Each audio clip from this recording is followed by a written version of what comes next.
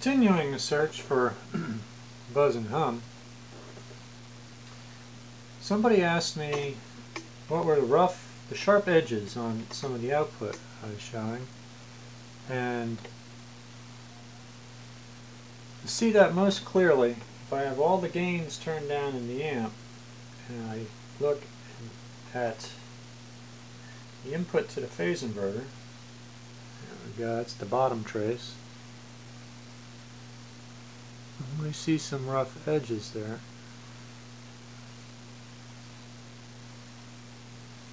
And what we see here is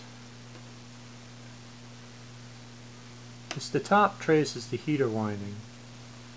And we see how these peaks and valleys kind of go along with the heater winding output. So on the bottom trace, if we think this top edge has a 60 cycle signal,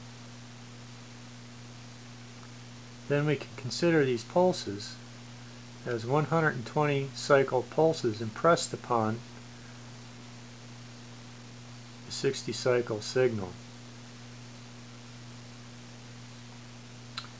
So the bottom trace can be thought of as a combination of 60 cycle sine wave plus a series of 120 Hertz pulses impressed upon it, plus some noise, as you can see.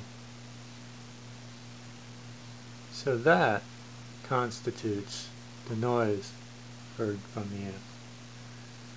And thanks again for watching.